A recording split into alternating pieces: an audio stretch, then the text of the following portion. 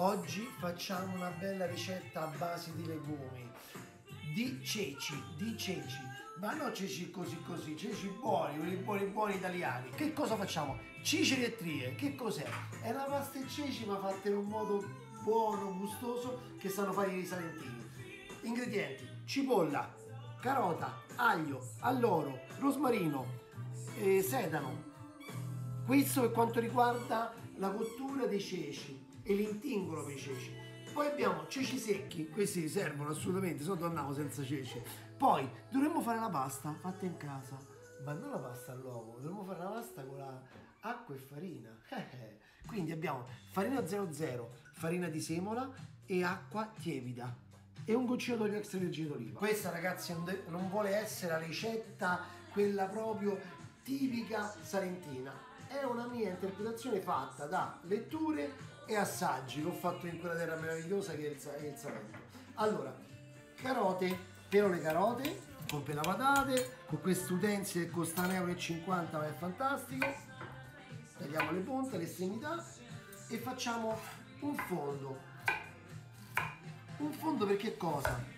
Per i ceci, per renderli ancora più buoni. Vedete, io ho le 3 diverse tipologie di ceci, nelle diverse situazioni: secchi, ammollati dopo 12 ore e cotti. Eccoli qua, soltanto con lo spicchio d'aglio. Come l'ho cotti? Dopo averli ammollati 12 ore, l'ho cotti a fuoco moderato. Ho messo tanta acqua, di 5 dita in più della quantità di ceci, e soltanto lo spicchio d'aglio. Ci ho messo circa un'ora e mezza, l'ultima mezz'ora ho messo il sale. Io lo metto verso l'ultimo il sale. Poi, lo sapete, ognuno come gli pare. La cucina lo sapete, no?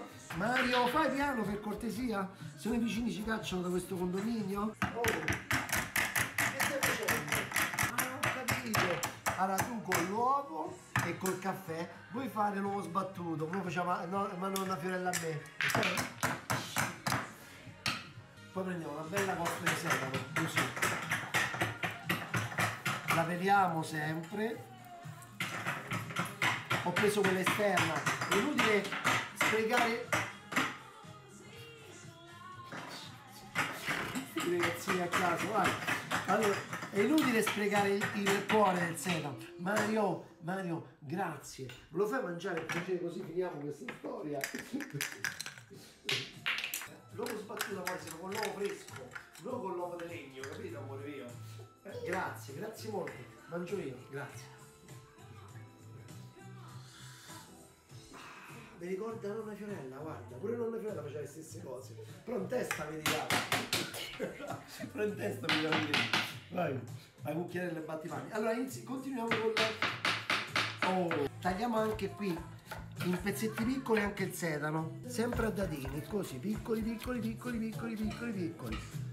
Se non siete tanto esperti con il coltello, potete farlo anche con un mix da cucina. L'importante è che aggiungete un po' di grasso, olio extravergine d'oliva in questo caso, che così non vi sfibra le verdure, non vi fa la poltiglia, ok? La stessa cosa con un pezzettino di cipolla. Quindi vediamo la pelle, eccoci qua. Tagliamo in questa maniera, poi così,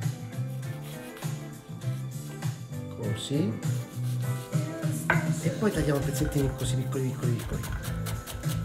Così ci abbiamo sedano, carota e cipolla. Siamo in Puglia, nel Salento, quindi ho un olio proprio pugliese, è della provincia di Brindisi, abbondante. Buono, tanto è buono, non fa male.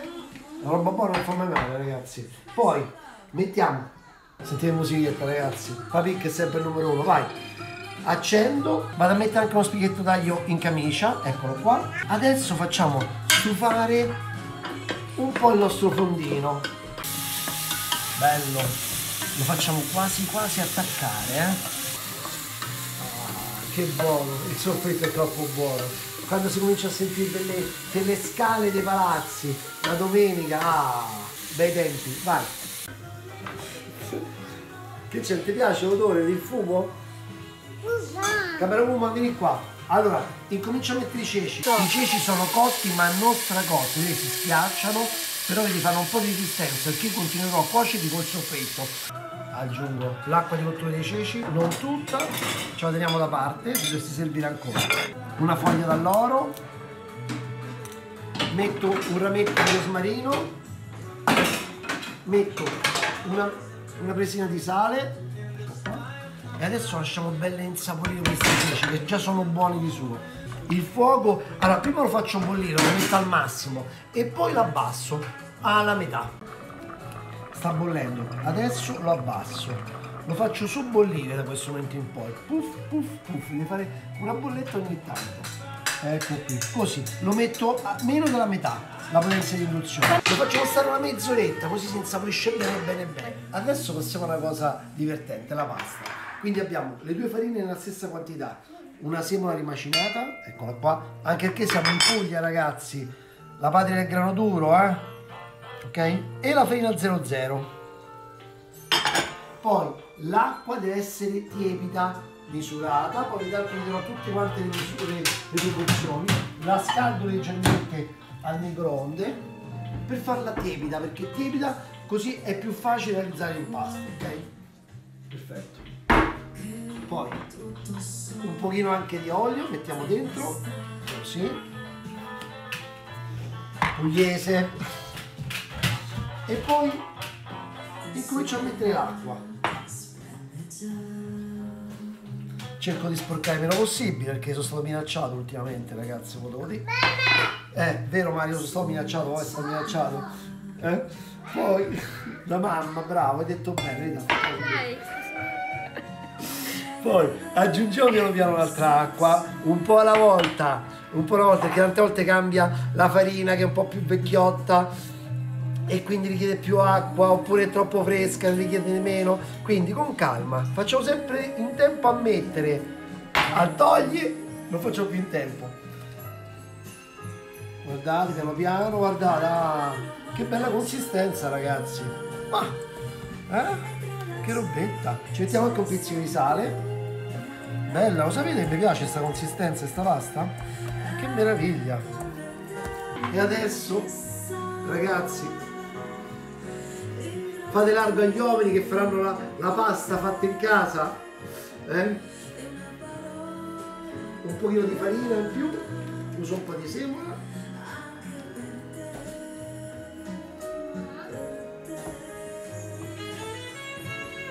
Bella! Sta venendo un bellissimo impasto ragazzi, bello, sentite la musichetta, cioè è proprio un rapporto con la pasta, vedo? Carnale con la pasta, così, vediamo un po' se ci riesco a parlare.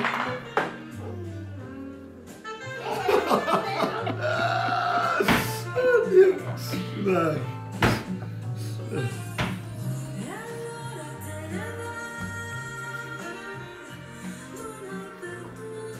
Ci siamo. Allora abbiamo realizzato l'impasto pronto, adesso lo facciamo un po' riposare perché così sarà più facile tirare la pasta, sarà meno nervosa, quindi mezz'oretta e ci vediamo qua. Intanto giriamo il profumo ragazzi, guarda che robetta, vai, andiamo lo rosmarino. Adesso che faccio? Do una bottarella di frullatore, appena ok, bello. Allora così la facciamo un po' più, vedete che bella?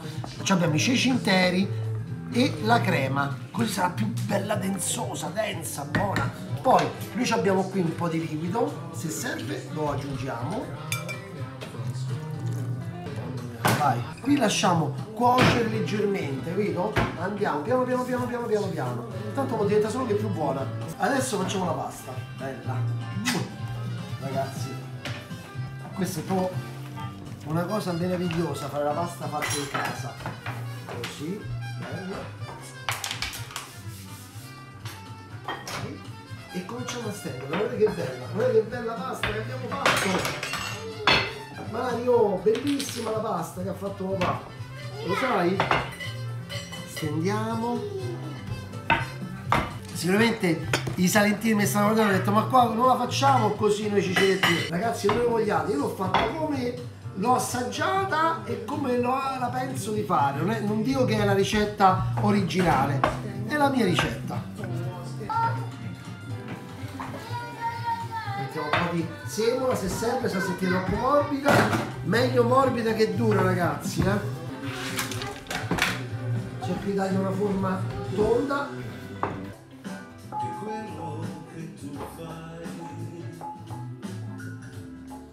Dei sogni che non sogni più, da tanto tempo ormai, raccontami di te.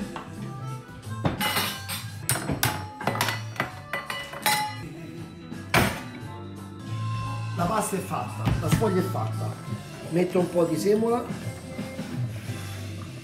e adesso procediamo col taglio. Vedete lo spessore? Guardate, ragazzi, non troppo sottile né troppo spesso, Adesso mettete la semola, avete visto, ho messo bene la semola dentro, spolverato bene, rispolveriamo bene lo stesso qui dentro, così, così. Ogni volta che pigliamo la sfoglia mettiamo la semola, così non si attacca. Ecco qua, perfetto. Prendo il tagliere per tagliare la pasta e lo metto più su, bello.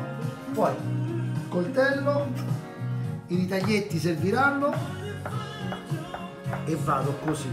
Vedete che spessore? All'incirca di 1 centimetro, all'incirca.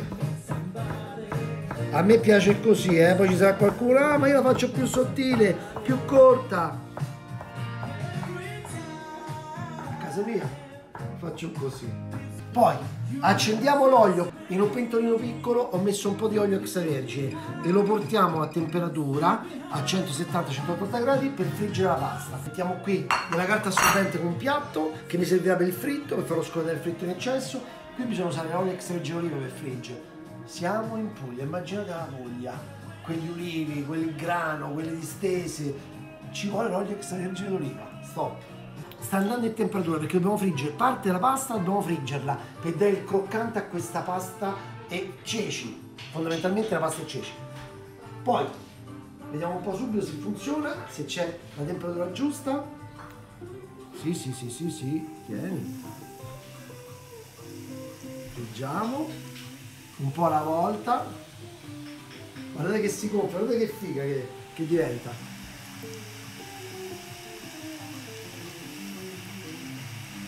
Qui metto del sale grosso perché sarà l'acqua dove andremo a cuocere la pasta, l'altra pasta. Guardate, bella croccante deve diventare, Aspettiamo se deve diventare un colore bello dorato. Qui intanto bolle l'acqua e andiamo con la pasta. Vai, che bello, ragazzi. Praticamente una parte della pasta la friggo e una parte la cuocio in una maniera classica. Quindi ci sarà sto croccante che sarà fantastico, eccezionale. Pensate che intelligenza, che furbizia chi ha inventato questo piatto, ragazzi. Veramente un genio. Così il croccante ti dà sempre voglia di mangiare, di continuare a mangiare, no? E ti stimola ancora di più.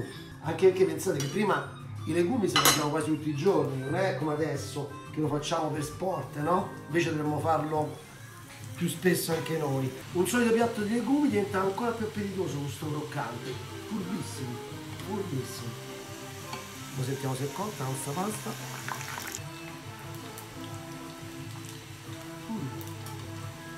Guarda, buona. La scolo e la metto qua dentro. Che meraviglia, ragazzi. Così si insaporisce bene, bene, bene, buona, buona diventa. Prendiamo un piatto. Ma questa qua è la parte migliore. Vai. Che fame, ragazzi.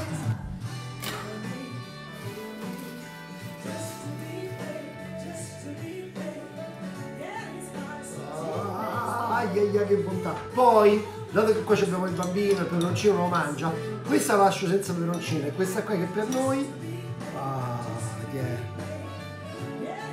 che meraviglia, ragazzi. Pensate a questo croccantino adesso, questo è per cambia la gomma e questo è per me. Così assaggio bene, bene, bene, bene. Bello, ragazzi, qua così. Poi peperoncino, pure a me.